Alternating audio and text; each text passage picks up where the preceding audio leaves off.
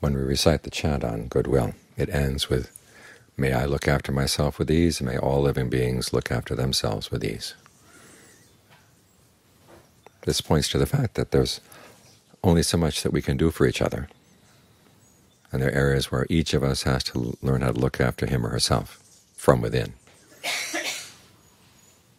After all, there are certain things in your experience you don't share with anybody else.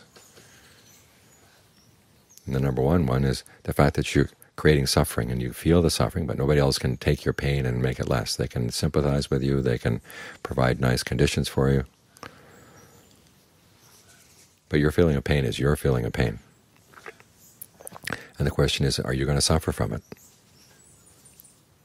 And what the Buddha does is give you the skills you need so you don't have to suffer from things, no matter how bad things are outside. The way you handle them inside is going to make all the difference, and he's giving you the tools to do that.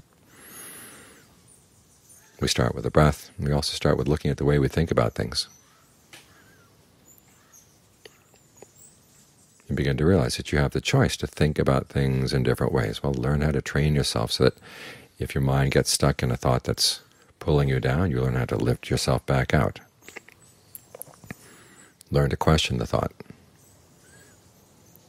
They tell that story of the riddle, you're in a dream and you're in a boat,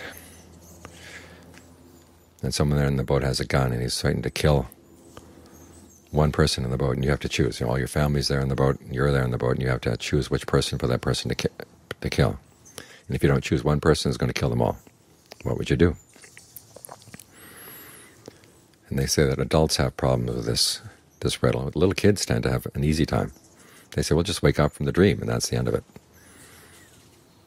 So realize that a lot of your thoughts are like dreams. You can wake up from them, pull yourself out, question them. Don't let them take over. Don't let them take any reality that they don't really deserve, especially if it's causing you to suffer. Nothing that you think that causes you to suffer has any right to have any control over your mind.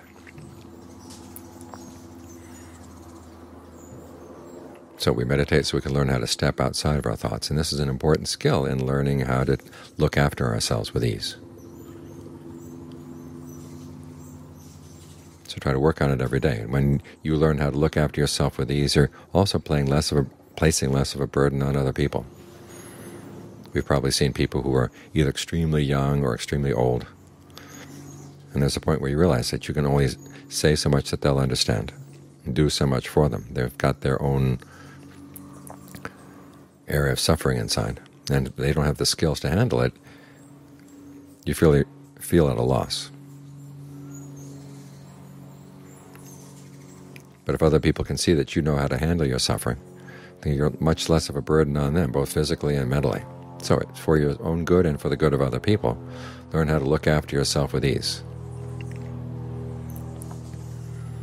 It's probably the number one skill that we should all learn, and so we should give it our top priority.